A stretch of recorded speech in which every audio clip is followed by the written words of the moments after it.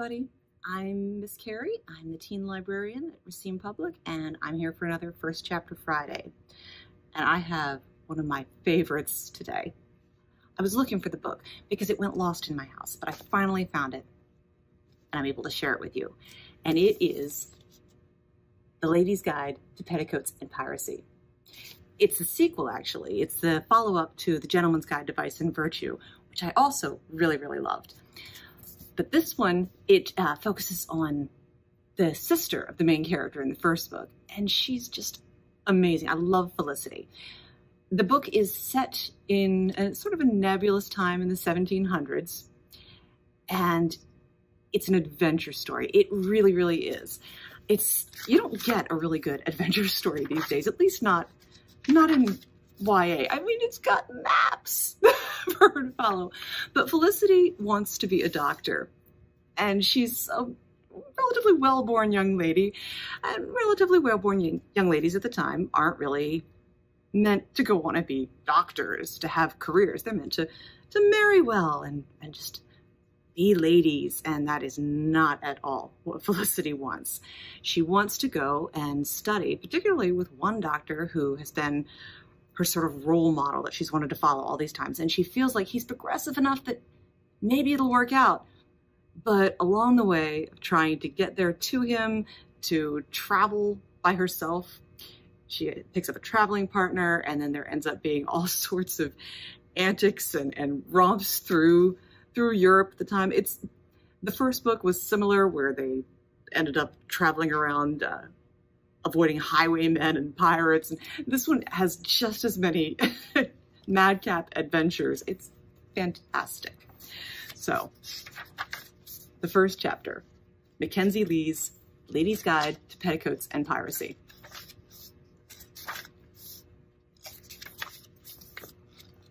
Edinburgh. Chapter 1. I have just taken an overly large bite of iced bun when Callum slices his finger off. We're in the middle of our usual nightly routine, after the bakery is shut and the lamps along the cowgate are lit, their syrupy glow creating halos against the twilight. I wash the day's dishes and Callum dries. Since I'm always finished first, I get to dip into whatever baked goods are left over from the day while I wait for him to count the till. Still on the counter are the 3 iced buns I've been eyeing all day, the sort Callum piles with sticky, translucent frosting to make up for all the years his father, who had the shop before him, skimped on it. Their domes are beginning to collapse from a long day unpurchased, the cherries that top them slipping down the sides.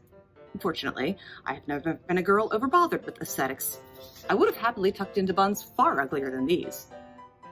Callum's always a bit of a hand-wringer, who doesn't enjoy eye contact, but he's jumpier than usual tonight. He stepped on a butter mold this morning, cracking it in half, and burned 2 trays of brioche. He fumbles every dish I pass him and stares up at the ceiling as I prod the conversation along, his already ruddy cheeks going even redder. I do not particularly mind being the foremost conversationalist out of the pair of us. Even on his chattiest days, I usually am, or he lets me be. As he finishes drying the cutlery, I am telling him about the time that has elapsed since the last letter I sent to the Royal Infirmary about my admission to their teaching hospital and the private physician who last week responded to my request to sit in on one of his dissections with a 3-word missive. No, thank you. Maybe I need a different approach, I say, pinching the top off an iced bun and bringing it up to my lips, though I know full well it's too large for a single bite. Callum looks up from the knife he's wiping and cries, "Wait, don't eat that!" with such vehemence that I startle, and he startles, and the knife pops through the towel and straight through the tip of his finger. There's a small plop as the severed tip lands in the dishwater. The blood starts at once, dripping from his hand and into the soapy water, where it blossoms through the suds like poppies bursting from their buds. All the color leaves his face as he stares down at his hand, and then says, "Oh dear." It is, I must confess, the most excited I have ever been in Callum's presence. I can't remember the last time I was so excited. Here I am with an actual medical emergency and no male physicians to push me out of the way to handle it. With a chunk of his finger missing, Callum is the most interesting he has ever been to me.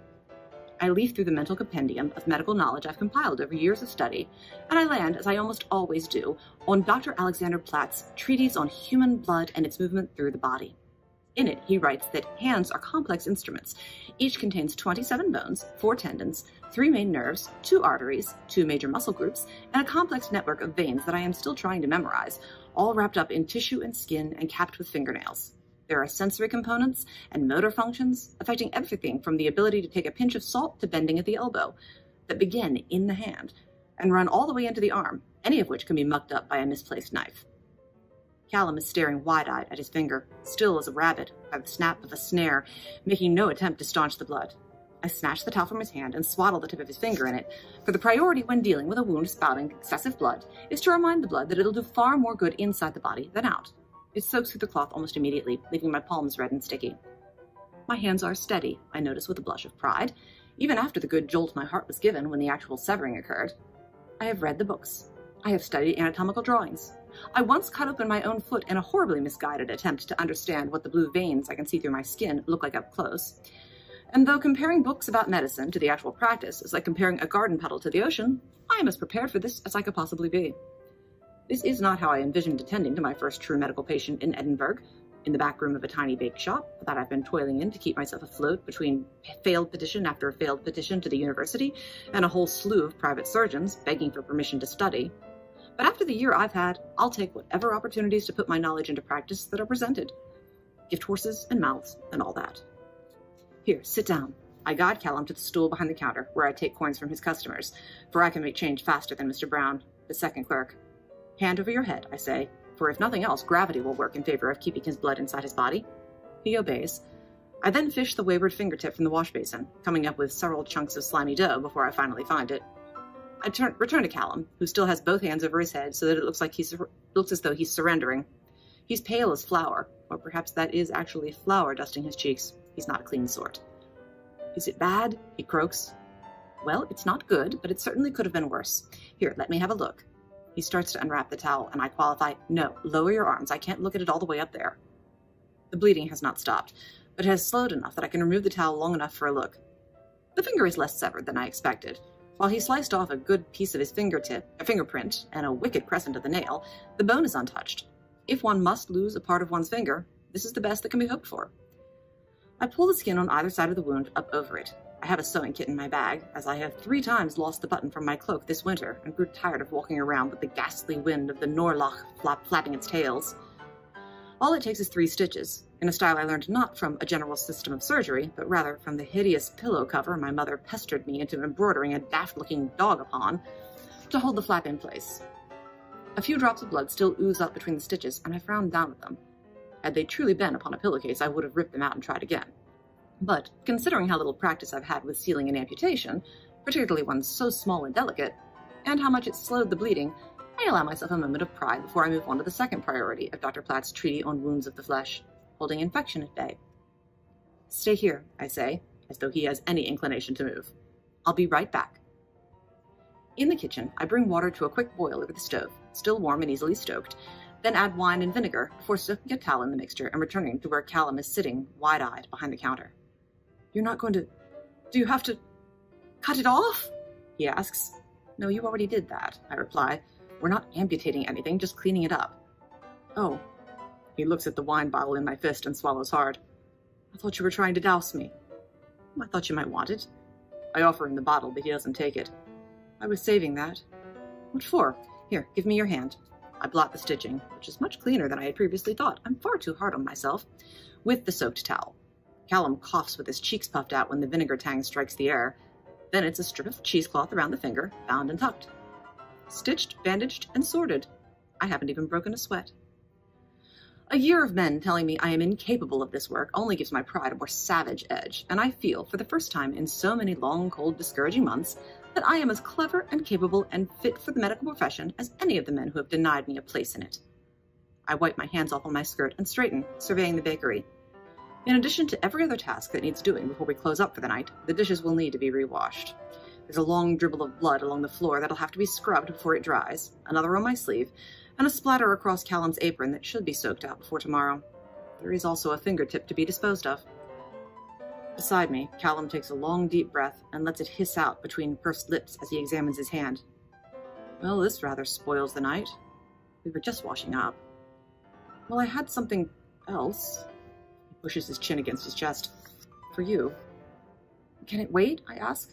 I'm already calculating how long this will leave Callum useless over the ovens, whether Mr. Brown will be able to lend a hand, how much this will cut into my time off this week, which I had planned to use to begin a draft of a treaty in favor of educational equality. No, it's not. I mean, I suppose it could, but he's picking at the edges of the bandage, but stops before I can reprimand him. He's still pale, but a bit of the ruddiness is starting to return to the apples of his cheeks. It's not something that'll last. Is it something for eating? I ask. Something of a... Just stay there. He wobbles to his feet in spite of my protestations and disappears into the kitchen. I hadn't noticed anything special when I was mixing the wine and vinegar, but I also hadn't been particularly looking for it. I check my fingers for blood, then swipe a clean one over the iced bun I had previously targeted. Don't strain yourself, I call him. I'm not, he replies, immediately followed by a crash like something tin knocked over. I'm fine, don't come back here. He appears behind the counter again, more red-faced than before, and one sleeve sopping with what must have been the milk he so raucously spilled. He's also clutching a fine china plate before him in presentation, and upon it sits a perfect single cream puff. My stomach drops, the sight of that pastry sending a tremble through me that a waterfall of blood had not. What are you eating? He asks, at the same moment I say, what is that? He sets the plate on the counter, then holds out his uninjured hand in presentation. It's a cream puff. I can see that. It is more specifically because I know you love specificity. I do, yes. Exactly the cream puff I gave you the day we met. His smile falters and he qualifies, well, not exactly that one, as that was months ago. And since you ate that one and several more, why did you make me this? I look down at the two chew halves with whirls of thick cream sculpted between them. He's never this careful with his craftsmanship. His loaves and cakes the kind of rustic you'd expect to be made by a big-handed baker of good Scotch stock. But this is so deliberate and decorative and... Zounds, I can't believe I know exactly what type of pastry this is and how important it is to let the flour mixture cool before whisking in the egg. All this baking nonsense is taking up important space in my head that should be filled with notations on treating popliteal aneurysms and the different types of hernias outlined in Treatise on Ruptures, which I took great pains to memorize. Maybe we should sit down, he says. I'm a little faint. Likely because you lost blood. Or, yes, that must be it. This really can't wait, I ask, as I lead him over to one of the tables crowded in front of the shop. He carries the cream puff, and it wobbles on the plate as his hand shakes. You should go home and rest. At least close the shop tomorrow, or Mr. Brown can supervise the apprentices, and we can keep everything simple. They can't muck up a bread roll too badly. He makes to pull the chair out for me, but I wave him away. If you are insistent upon moving forward with whatever this is, at least sit down before you fall over. We take opposite sides, pressed up against the cold, damp window. Down the road, the clock from St. Giles is striking the hour. The buildings along the Cowgate are gray with the twilight, and the sky is gray, and everyone passing the bakery is wrapped in gray wool, and I swear I haven't seen color since I came to this godforsaken place. Callum sets the cream puff on the table between us, then stares at me, fiddling with his sleeve. Oh, the wine. He casts a glance over at the counter, seems to decide it's not worth going back for, then looks again at me, his hands resting on the tabletop. His knuckles are cracked from the dry winter air, fingernails short and chewed raw around the edges. Do you remember the first day we met? He blurts. I look down at the cream puff, dread beginning to spread in my stomach like a drop of ink in water. I remember quite a lot of days. But that one in particular? Yes, of course. It was a humiliating day. It still stings to think about it. Having written 3 letters to the university on the subject of my admission and received not a word in reply for over 2 months, I went to the office myself to investigate whether they arrived. As soon as I gave my name to the secretary, he informed me that my correspondence had indeed been received, but no, it had not been passed on to the Board of Governors. My petition had been denied without ever being heard, because I was a woman, and women were not permitted to enroll in the hospital teaching courses. I was then escorted from the building by a soldier on patrol, which just seemed excessive, though it would be a lie to say I did not consider sprinting past the secretary and bursting through the door into the governor's hall without permission. I wear practical shoes and can run very fast. But, having been unceremoniously deposited upon the street, I had consoled myself at the bake shop across the road, drowning my sorrows in a cream puff made for me by a round-faced baker with the figure of a man to whom cakes are too available. When I had tried to pay him for it, he'd given me my coins back. And as I was finishing it, at this very table, beside this very window, oh, Callum was truly digging in the talons of sentimentality by sitting us here, he made a tentative approach with a mug of warm cider, and, after a good chat, an offer of employment. He had looked then like he was trying to lure a snappish dog in from the cold to lie beside his fire, like he knew what was best for me if only my stubborn heart could be enticed there. He looks the same way now. earnestly presenting me with the same sort of cream puff, his chin tipped down so that he's looking up at me through the hedgerow of his eyebrows. "Felicity," he says, my name wobbling in his throat. "We've known each other for a while now." "We have," I say, and the dread thickens. "And I've become quite fond of you, as you know." "I do." And I did. After months of counting coins with my side pressed against his in the cramped space behind the counter, and our hands overlapping when he passed me trays of warm rolls, it had become apparent that Callum was fond of me in a way I couldn't make myself be fond of him. And though I had known of the existence of this fondness for a time, it had not been a matter of any urgency that required addressing. But now he's giving me a cream puff and recollecting, telling me how fond he is of me. I jump when he takes my hand across the table, an impulsive lunging gesture. He pulls away just as fast, and I feel terrible for startling, so I hold my hand out in invitation and let him try again. His palms are sweating, and my grip so unenthusiastic, I imagine it must be akin to cuddling a filleted fish. "Felicity," he says, and then again, "I'm very fond of you." "Yes," I say. "Very fond." "Yes." I try to focus on what he's saying and not of how to get my hand out of his without hurting his feelings, and also if there's any possible scenario in which I can walk away from this with that cream puff but without having to do any more than hold his hand. "Felicity," he says again, and when I look up, he's leaning across the table toward me with his eyes closed and his lips jutting out. And here it is, the inevitable kiss. When Callum and I first met, I had been lonely enough to not only accept his employment, but also the companionship that came with it, which gave him the idea that men often get in their heads when a woman pays some kind of attention to them, that it was a sign I want him to smash his mouth, possibly other body parts, against mine, which I do not. But I close my eyes and let him kiss me. There's more of a lunge into the initial approach than I would prefer, and our teeth knock in a way that makes me wonder if there's a business in selling Dr. John Hunter's newly advertised live tooth transplants to women who have been kissed by overly enthusiastic men. It's nowhere near as unenjoyable as my only previous experience with the act, though just as wet and just as dispassionate a gesture, the oral equivalent of a handshake. Best to get it over with, I think. So I stay still and let him press his lips to mine, feeling as though I'm being stamped like a ledger, which is apparently the wrong thing to do, because he stops very abruptly and falls back into his chair, wiping his mouth on his sleeve. "I'm sorry, I shouldn't have done that." "No, it's all right," I say quickly. It was. It hadn't been hostile, forced upon me. Had I turned away, I know he wouldn't have chased me, because Callum is a good man. He walks outside on the outside of the pavement so that he takes the splash of the carriage wheels through the snow instead of me. He listens to every story I tell, even when I know I've been taking up more than my share of the conversation. He stopped adding almonds to the sweetbreads when I told him that almonds make my throat itch. "Felicity," Callum says, "I'd like to marry you." Then he drops off his chair and lands with a hard thunk against the floor that makes me concerned for his kneecaps. "Sorry, I got the order wrong." I almost dropped too, though not in chivalry. I'm feeling far fainter in the face of matrimony than I did at the sight of half a finger in the dishwater. "What? Did you—" He swallows so hard that I see his throat travel the entire course of his neck. "Did you not know that I was going to ask you?" In truth, I had expected nothing more than a kiss, but suddenly feel foolish for thinking that was all he wanted from me. I fumble around for an explanation for my willful ignorance, and only come up with, "We hardly know each other." "We've known each other almost a year," he replies. "A year is nothing," I protest. "I've had dresses I wore for a year, and then woke up one morning and thought, why am I wearing this insane dress that makes me look like a terrier mated with a lobster?" "You never look like a lobster," he says. "I do when I wear red," I say, "and when I blush, and my hair is too red. And I wouldn't have time to plan a wedding right now because I'm busy and tired, and I have so much to read, and I'm going to London." "You are?" he asks. "You are?" I ask myself, at the same time I hear myself saying, "Yes, I'm leaving tomorrow." "Tomorrow?" "Yes, tomorrow." Another revelation to myself. I have no plans to go to London. It sprang from me, a spontaneous and fictitious excuse crafted entirely from panic. But he's still on his knee, so I push on with it. "I have to see my brother there. He has—" I pause too long for my next word to be anything but a lie, then say, "Syphilis." It's the first thing that comes to mind when I think of Monty. Oh dear. Callum, to his credit, seems to be making a true effort to understand my nonsensical ramblings. "Well, no, not syphilis," I say, "but he's having terrible spells of boredom and asked me to come and read to him. And I'm going to be petitioning the hospital for admission again in the spring when they bring in new attending physicians, and that will take all my attention."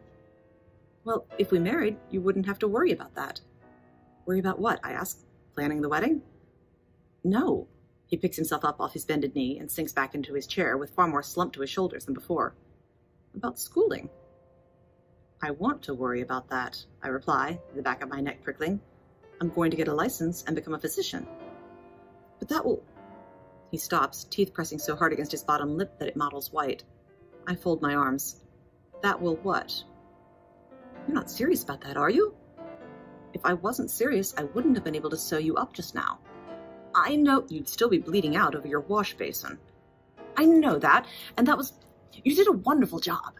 He reaches out like he might pat my hand, but I pull it off the table, for I am not a dog and therefore need no patting. We all have silly things that we want. Dreams, you know. And then one day He scoops at the air with a hand, like he's trying to conjure appropriate phraseology between us, rather than be forced to say what he means. For example, when I was a boy, I wanted to train tigers for the Tower Menagerie in London. So train tigers, I reply flatly. He laughs, small nervous trill. Well, I don't want to anymore, because I have the shop, and I have a house here. What I meant is, we all have silly things that we lose interest in because we want something real, like a house and a shop and a spouse and children. No, not today, he stammers, for I must look petrified, but someday. A different sort of dread begins to distill inside me now, strong and bitter as whiskey. Silly little things. That's all he thought my grand ambitions ever were. All this time, all these chats over scones, all his intense listening to me explain how, if the head were to be sawed off a corpse, one could trace paths of the 12 nerves connecting the brain all the way to the body. One of the few who had not told me to give up, even when I nearly told myself to, when I had written to surgeon after surgeon in the city, begging for teaching and received only rejections. I hadn't even been granted a single meeting once they discovered I was a woman. All the while we'd been together, he'd been wondering when it was that I'd give up on this passing fancy. Like it was a fashion trend that would disappear from shop windows by the end of the summer. I'm not training tigers, I say. It's medicine. I want to be a doctor. I know. They're not even comparable. There are doctors all over the city. No one would say it was silly or impossible if I was a man.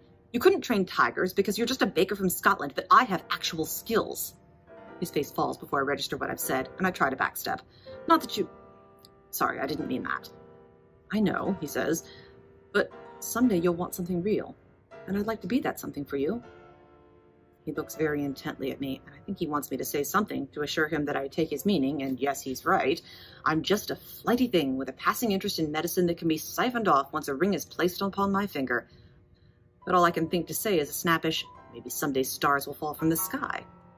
So I offer nothing in return but a frosty stare, the sort of look my brother once told me could put out a cigar.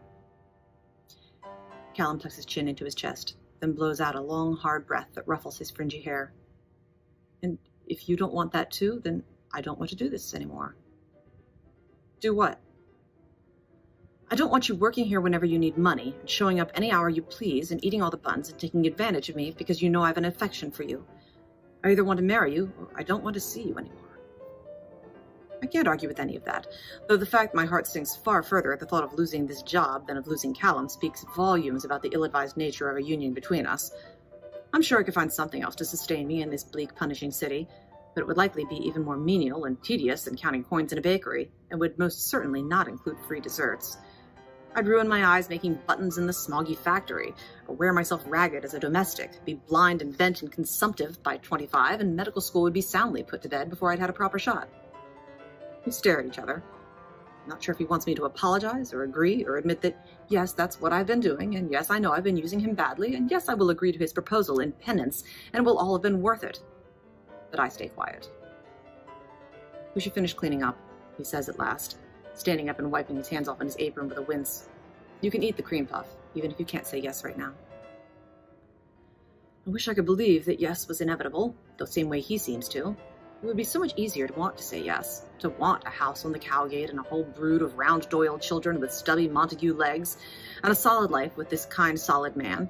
A small part of me, the part that traces my finger in the sifted sugar dusted around the edges of the shoe, and almost calls him back, knows that there are far worse things for a woman to be than a kind man's wife. It would be so much easier than being a single-minded woman with a chalk drawing on the floor of her boarding-house bedroom, mapping out every vein and nerve and artery and organ she reads about, adding notations about the size and properties of each. It would be so much easier if I did not want to know everything so badly, if I did not want so badly to be reliant upon no soul but myself. When Monty, Percy, and I returned to England after what can generously be called a tour, the idea of life in Edinburgh as an independent woman was thrilling. The university had a newly minted medical school, the Royal Infirmary allowed student observation, an anatomy theater was being built in College Garden. It was the city where Alexander Platt had arrived after his dishonorable Navy discharge with no references and no prospects, and had made a name for himself simply by refusing to stop talking about the radical notions that had gotten him booted from the service. Edinburgh had given Alexander Platt a leg up from nothing, because it had seen in him a brilliant mind, no matter that it came from a working-class lad with no experience and a strict title. I was certain that it could do the same for me. Instead, here I was, in a bake shop, with a proposal pastry. Callum is kind, I tell myself as I stare at the cream puff. Callum is sweet. Callum loves bread and wakes up early and cleans up after himself. He doesn't mind that I don't wear cosmetics and make very little attempt to dress my hair. He listens to me, and he doesn't make me feel unsafe. I could do much worse than a kind man. The scent of sugar and wood smoke starts to return to the room as Callum smothers the ovens, drowning out the faint hint of blood that still lingers, sharp and metallic as a new sewing needle. I do not want to spend the rest of my life smelling sugar. I don't want pastry under my fingernails, and a man content with the hand life has dealt him, and my heart a hungry, wild creature savaging me from the inside out. Fleeing to London had truly been a fiction, but suddenly it begins to unspool in my head. London isn't a medical hub like Edinburgh, but there are hospitals, and plenty of physicians who offer private classes. There's a guild. None of the hospitals or private offices or even barbaric barber surgeons on the grass market have allowed me to get a toe in their door. But the hospitals in London don't know my name. I'm smarter now, after a year of rejection.